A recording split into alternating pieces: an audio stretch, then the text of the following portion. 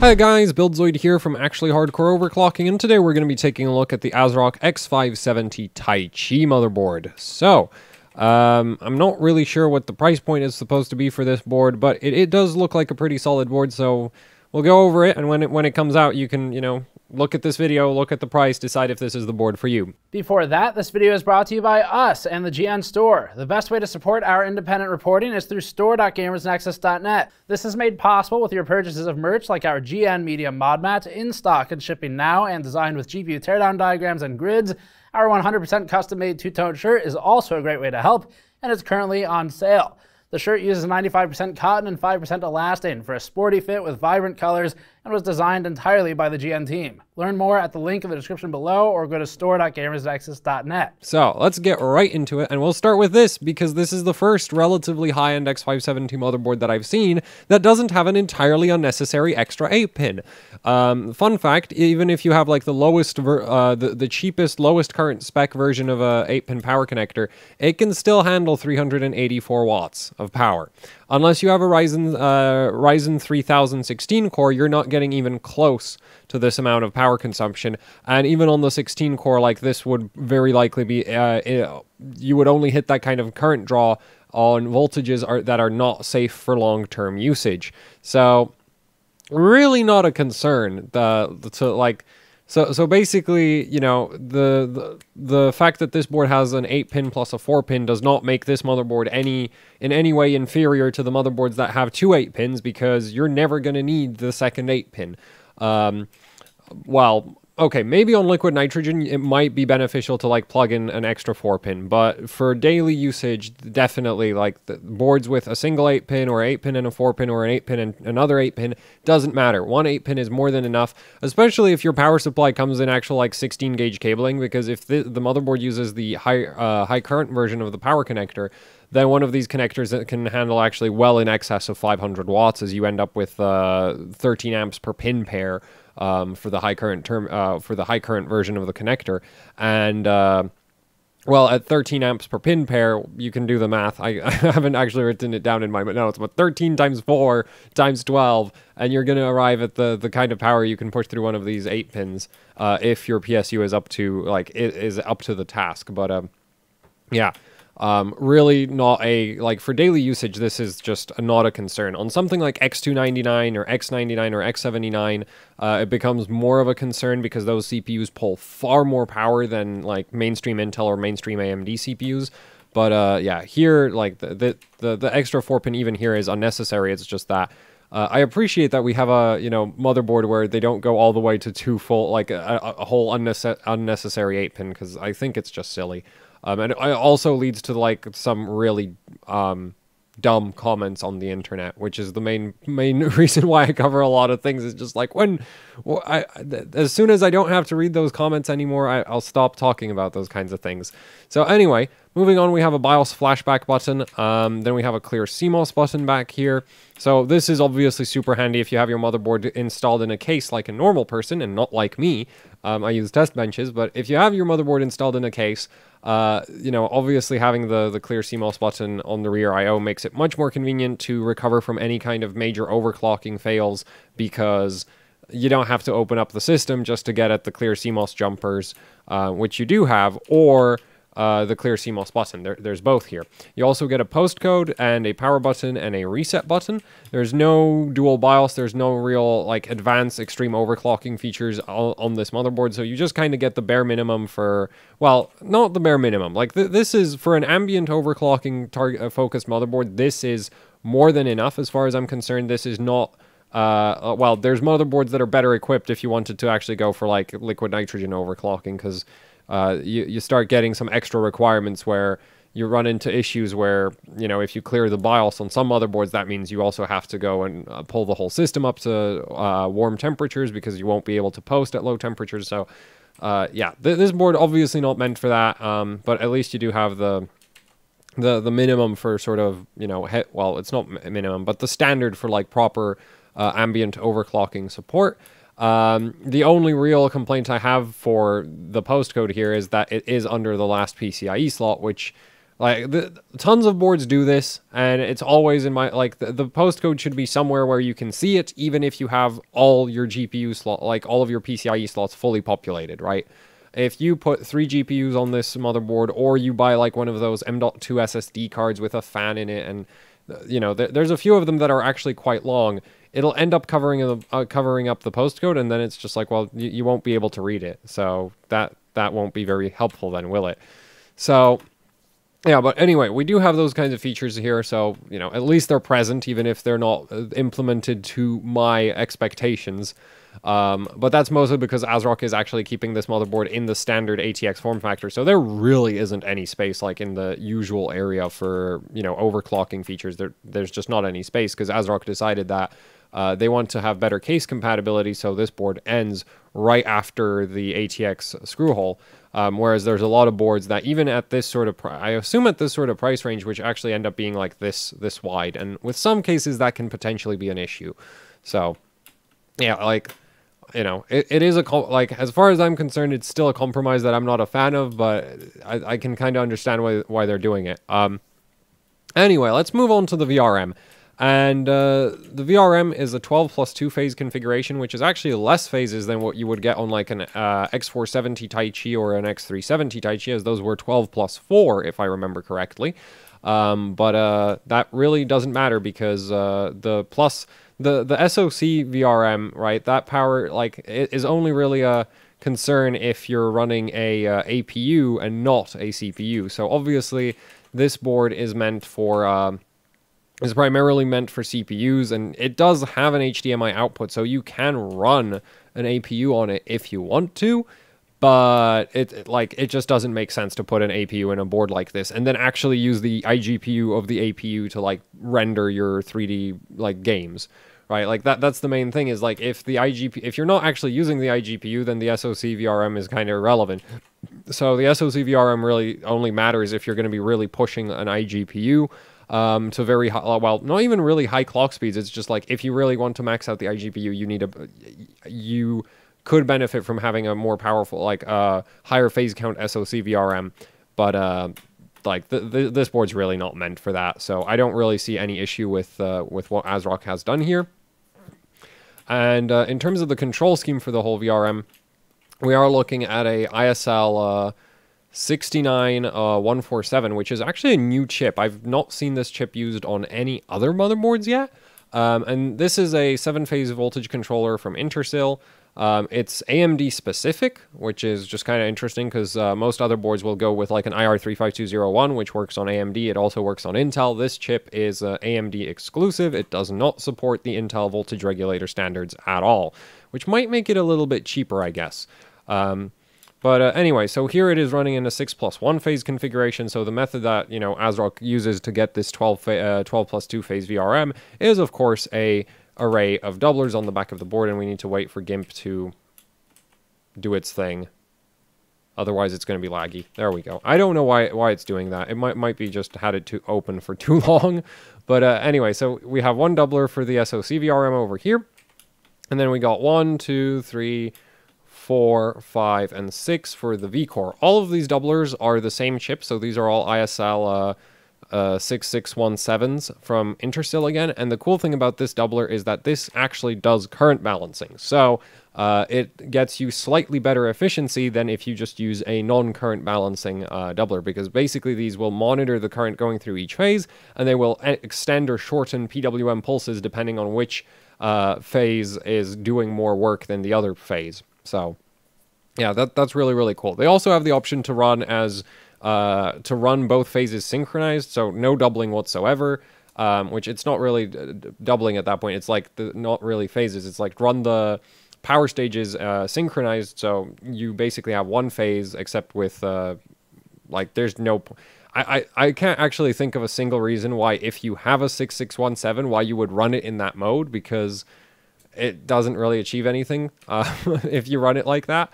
But if you are running it as a doubler, you can also have it as doubler without the current balancing enabled. So it has a bunch of configuration options. It's a far more advanced doubler than what you get with like a IR3599, which The main focus of a 3599 is the fact that it can also quadruple. It's not that it's the best, smartest doubler ever created. So as far as like double 12-phase VRM schemes go, this is one of the, well, basically the best one that I'm aware of. Like I can't really think of any doublers that do what these do. There's other doublers that will do things like pulse skipping to try to regain current balance, but nothing that will actually extend and shorten your PWM pulses in order to get proper current balancing like you would if the controller actually supported 12 phases on its own. Well, there's some limits on how much it can extend the pulses, but still, better than what you'd get with a lot of the other doublers out there. So control scheme in my book is perfectly good here. There's nothing to complain about. And then for the actual power stages, so this whole VRM seems to be kind of a really like bang for buck solution, because with the power stages that ASRock has opted for, they're using SiC 634s from Vishay Semiconductor, and these are 50 amp DR MOS parts. And what DR MOS stands for is driver MOSFET. These are as dumb as it gets when it comes to power stages, because there's literally all one of these chips is two MOSFETs and a driver IC. And actually, it's not even an IC at that. Yeah, a driver IC. So basically, they don't do current monitoring. They don't do temperature monitoring. They don't do anything internally, which does make them really, really cheap. You can get the SiC 634 for like $1 a piece in bulk. Actually, a little bit less than that, but it's around $1. Whereas some of the smarter power stages, you're looking at, $2, $3, $4, even $5 for something like an ISL 9922.7B. And then there's, the SiC 634. You get a really powerful 50 amp, it is rather powerful at 50 amps current output handling capability, but it's also really, really cheap because it's a bit dumb. Not that that's a real issue. It's like, honestly, things like overcurrent protection and over temperature protection being built into the power stage, as far as I'm concerned, is like, those are things you need if your VRM is not quite big enough to power is borderline able to power the thing you're powering, right?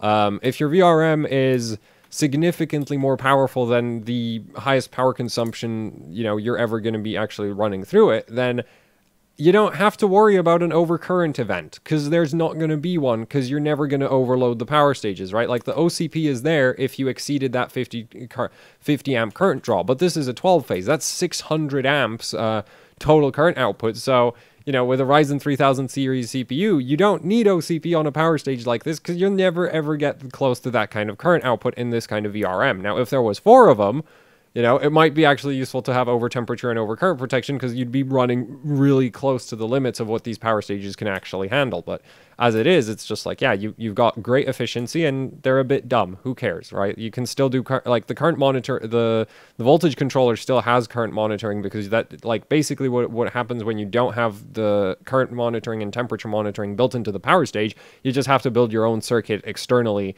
somewhere on the board, which isn't as accurate as some of the current monitoring systems integrated in some of the latest power stages, but it's a lot cheaper.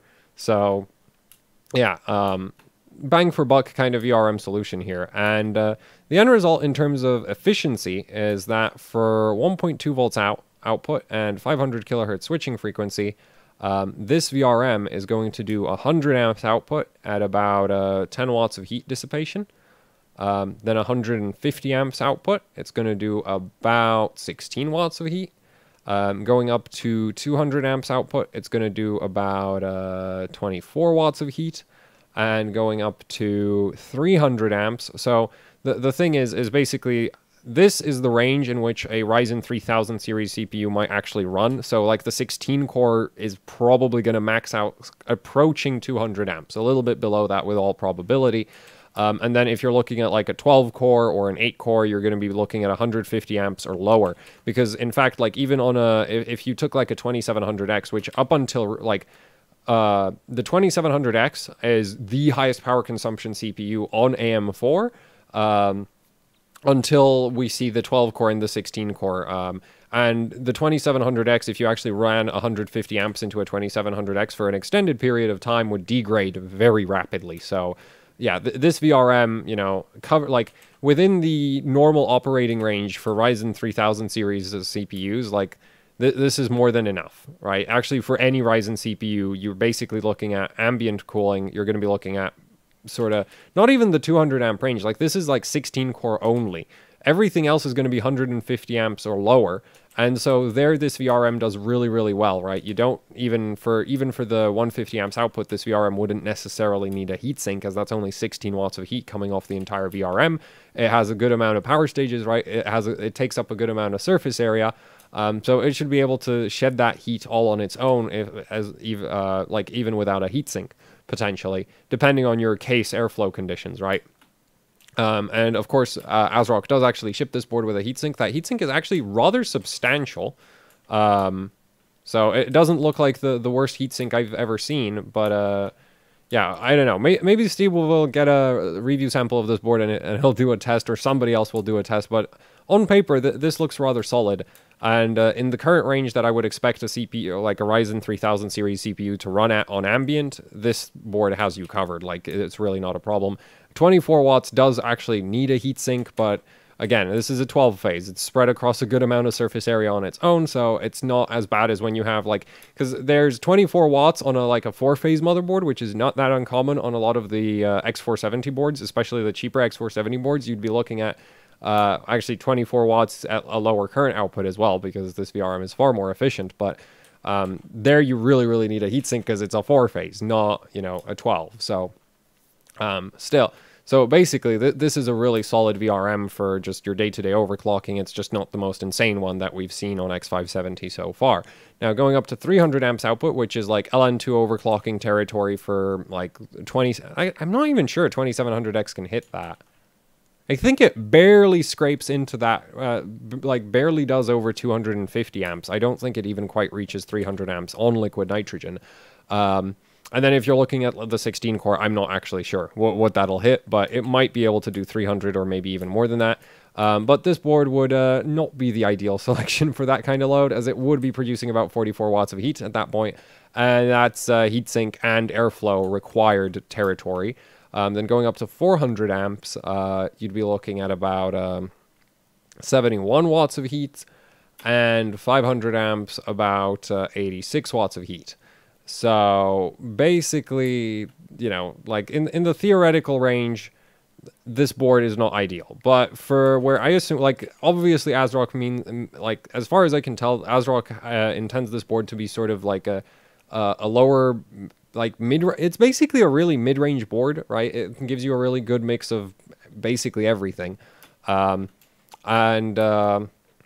Yeah, there the VRM is perfectly adequate and really capable. And then it's like, of course, it's not gonna compete with some of the, you know, 14-phase VRMs that we see on like the flagship X570 motherboards. So yeah, really not a bad VRM that ASRock's gone for here. I don't really have any complaints. It's not the most powerful, but it's also definitely not the worst. I mean, there are yeah, this is a solid VRM. I mean, there's not much else to it. Now, the SoC VRM uses more of the 50 amp VISH ADR MOS components, and we're not really going to talk about the SoC VRM efficiency. This voltage regulator doesn't need to push anywhere near as much power as the V-Core, so this is going to be fine. This is quite frankly overkill. You can build significantly weaker phases and still run an SoC, still run the system of a system on a chip portion of a Ryzen CPU just fine. So no concerns with that from me. And that pretty much covers the CPU power delivery. I mean, it's not the best, but it's definitely not the worst. It's actually, you know, I think it hits kind of the sweet spot for what you want to have in terms of a VRM for a Ryzen 3000 series CPU, because you get really good efficiency in the sort of current range. Well, 200 amps pushing it a little bit, but definitely in the sort of reasonable end of the current range. This is really solid. So yeah, no complaints from me for this VRM right here. Considering, you know, what I assume this board is targeting in terms of its sort of like target audience or whatever. I don't know. Anyway, moving on to the memory VRM. So ASRock is one of the manufacturers that just insists on doing 2-phase memory power. So we have that. The MOSFETs are dual NFETs from Fairchild Semiconductor, so those are FDPC 5030 SGs. They're not the best dual NFETs ever created, but DDR4 really doesn't pull that much power, so it's not an issue. The controller for them is a UP1647, 1674P, and that's a two-phase. So this is a real two-phase memory VRM, which, yeah, like this is more than enough memory power for really anything. The main concern with DDR4 is basically what happens between the CPU socket and the memory slots. And in that department, I mean, if we look at the back of the board, we can actually see it, which, right, it has to load. My daily system is a pile of garbage. Anyway, but if we actually look at the back of the board, we can... actually, can we? Oh, that's interesting. I thought this was going to be a daisy chain board. But it looks like they're doing T-topology, because you can just about make out this trace, how it goes here, and then it goes one back and one there. And so there's your T-topology T right there. Now that's interesting, because as far as I know, ASRock really likes their daisy chains, at least on Z390. So I did not think... Yeah, so we can only see this memory channel here, and... Yeah, that's another T right there, right? You can see that trace comes in, doesn't actually connect to anything. There's a little junction and splits like that. So that's a T topology. That's really, really interesting. I did not think anybody would run even Gigabyte has gone to like freaking daisy chain. So I thought it was just going to be everybody doing it now, but it seems like ASRock decided they want to be special. So, well, that does make me wonder. So the thing about the T-topology memory layout, because I didn't know this was a T-topology. I was convinced this was a daisy chain. And I'm writing that wrong. So T-top. So the thing about the the T-topology layout is it works really well if you're running four sets of memory. Well, 4 memory sticks, not 4 sets of memory sticks. That doesn't make any sense. That would be like 8 memory sticks or something. But yeah, it works really, really well if you actually... Well, it's optimized for fully populated motherboards. So I guess this might be a really good board for like in theory, this should be really good for like 4x8 gigs, 4x16 gigs, and 4x32 gigs, which I guess makes sense because... Well, no, because this isn't the creator board, right? Like, ASRock has a different motherboard that's, like, targeted at content creators, and it's just like, there it makes sense to have support for the biggest, baddest amount of memory you could possibly have. Because the thing is, T-topology straight up sacrifices some memory speed on 2x8, 2x16, and 2x32 configurations, so... yeah, that is interesting. I really thought this was going to be a daisy chain, and then I look at the back, and it's like, wait, what? That's a T-topology. So yeah, basically so with T-topology, I've already seen somebody do on a good T-topology memory layout like 3600 megahertz across 32 gigs of RAM on Ryzen 2nd gen. So with Ryzen 3rd gen, this could actually turn into like making this board really, really good for people who want to run, 32 gigs of RAM or like high quantities of memory at relatively high speeds. This should work really, really well for that because daisy chain tends to... Like, daisy chain biases towards 2 DIMMs only, so... Yeah, that is very interesting, though. Because I was, like, I would have thought if Gigabyte's decided to go daisy chain, then I would have thought ASRock would do, like, everybody would at that point. Because Gigabyte is, like, the only one on X470 that runs T-topology. Actually, I wonder if that might not... Oh, man. Okay, end of, like, no more tangents. Yeah, so memory configuration is T-topology, so it shouldn't hurt too much on 2 DIMMs, but it's definitely not going to be ideal on 2 DIMMs. And the difference you can see on 2 DIMMs on like a T-topology board is anything from like, you can see something like, say, 4000 megahertz on 2 DIMMs versus 4200 megahertz on 4 DIMMs or 4300 megahertz on 4 DIMMs, depending on how the T-topology is implemented on also what the memory controller can do. So that example I just gave is from like Z390. I'm not sure how it works out with the new memory controller on the Ryzen 3000 series CPUs. It might turn out to be absolutely terrible under all under all conditions, but you know, I'd hope that ASRock would have like tested the memory layout and then changed it if it didn't work. So maybe this works really well, or at least better than what I'm expecting. So, yeah, that is still interesting. So this is a T-topology board. And that pretty much covers everything I wanted to talk about in this video. I mean, we've done the VRM, the memory, the little various overclocking features. So yeah, that's it for the video. Thanks for watching. Like, share, subscribe, leave any comments, questions, suggestions down in the comment section below. And if you'd like to, you know, support Gamers Nexus, you can like support Gamers Nexus more direct. Whatever. There's store.gamersnexus.net if you'd like to pick up some Gamers Nexus merch. And if you'd like to support us directly and don't want to buy anything, there's the Gamers Nexus Patreon. So there's links to both down below the video. And those do help out with the channel immensely. And if you'd like to see more content from me, I have a channel called actually Hardcore Overclocking, where I do overclocking things. That's literally all the content on there is just overclocking things. So yeah, that's it for the video. Thanks for watching, and goodbye.